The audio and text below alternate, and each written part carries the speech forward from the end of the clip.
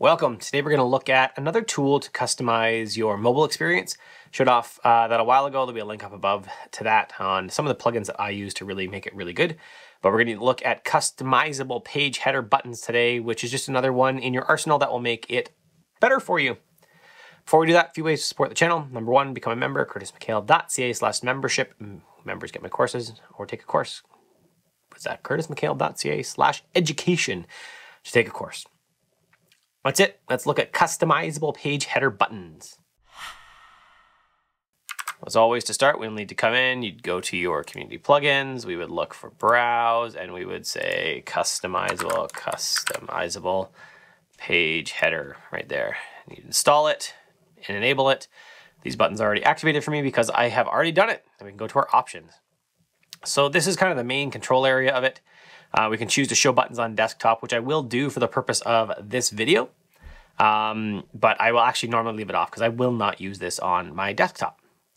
And then we can add a new button. That's really it. So the one I've added that I find very useful is Open Quick Switcher. Let's just, we'll delete it. And we'll add it again.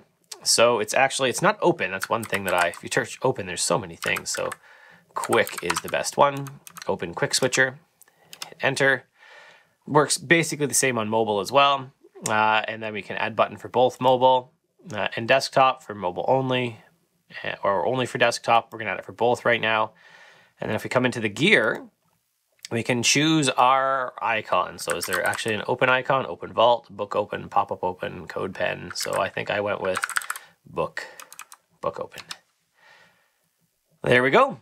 And what that has given us is, we have to actually refresh. So we'll quit. And we'll open up Obsidian again.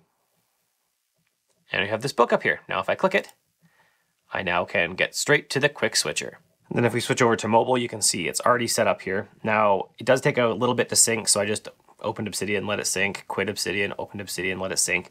But now I can hit the open again and I can search for anything like my PKM weekly newsletter, which is actually going out basically as I record this. Goes out at 8:20 or 8 on my site, 9 o'clock to email.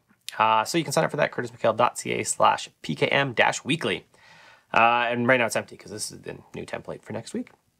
And that's really it. This is just another way that you can declutter the toolbar at the bottom, have something easily accessible for you, and you can add any other, quick action, any other action that's in the command palette that you want.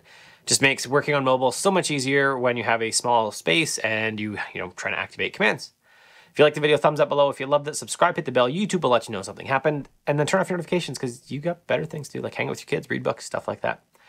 You can become a member, curtismchale.ca/membership. You can take a course, curtismchale.ca/education. Or if you're on SkillShare, links below to all my courses on SkillShare. Have an excellent day.